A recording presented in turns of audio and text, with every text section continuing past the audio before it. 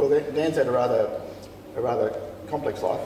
When he was young, we just regarded him as another kid in our family, albeit someone with some particular needs. But when he was due to start school, we took the advice of experts and we sent him along to the school in Grafton that had the support unit attached, which actually wasn't our local school, it was across town, but we were only new to Grafton at that stage, and we sent our other children there as well because we thought it was useful. They all went to the same school and that they could support each other. But after a little while with Dan, we noticed that he wasn't learning very much, and his behaviour was becoming quite difficult. And when we brought this to the attention of the school, nothing really much changed. And so we started doing our own research, I guess for want of a better word, into how best kids with disabilities ought to be taught. So we started reading a few articles and we started going to some workshops and seminars and so forth, which is where we took over family advocacy. And we discovered, somewhat surprisingly really, I think, that children with disabilities really ought not to be educated in segregated sort of situations, but they really do best in the mainstream settings, and no one's disadvantaged. So we went along to the school with our newfound knowledge, thinking that they might be interested, but they weren't, and they fobbed us off, and they continued to fob us off really. Nothing changed until we became a bit cranky, and then they sort of took us a little bit more seriously, I guess, and then they came along with a series of false promises about what might happen at some indeterminate time in the future if all things went well. But as things went on, false promises continued and nothing changed until we lodged a complaint with the Human Rights Commission, which led to a series of, not quite endless series of meetings, but a long series of meetings, and which ended up in a mediation, and eventually we were able to find a local school that took Dan. So most of his primary school years he was in a mainstream school in Grafton, where he really blossomed. He had friends, people would invite him to their place, birthday parties, all that usual stuff that happens when you're a kid, which certainly wasn't happening when he was in the support unit. And you can still remember many of his lessons, even from way back then, with some affection as to how he liked those sorts of things. Unfortunately, when he went to high school, or was going to transition to high school, the whole process started all over again, and the high school rejected him.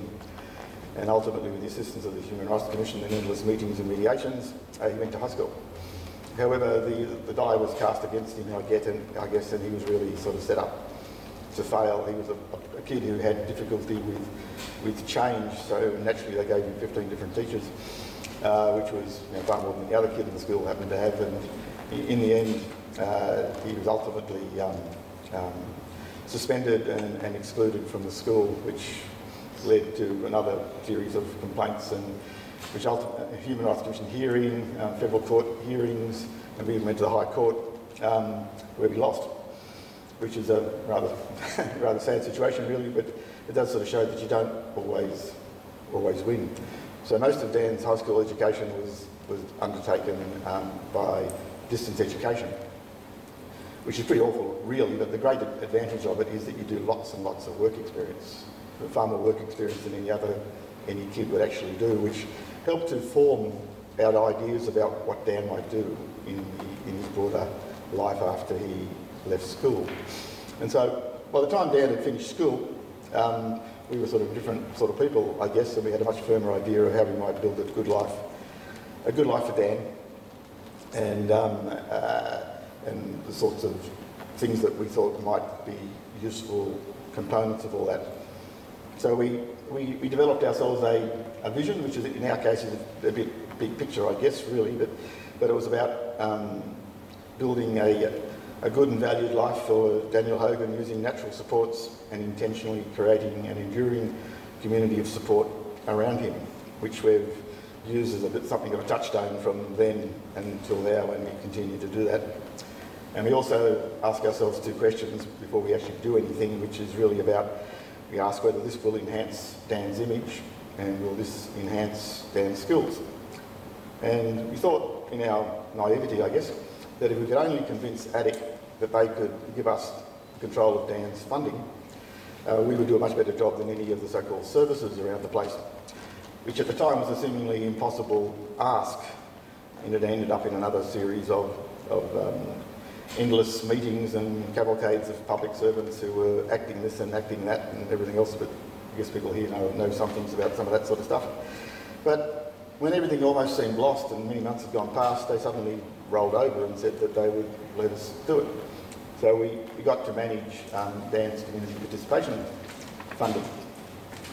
So we set up our own little, well, I guess in many ways is like a non-profit business really, which we called Good Life Venture, and away we went.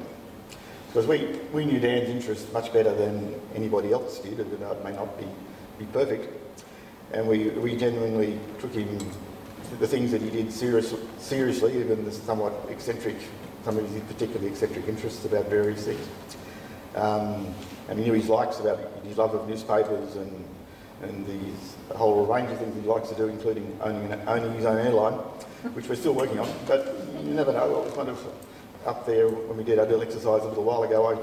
I suggested that the role Dan might like to have is a pilot.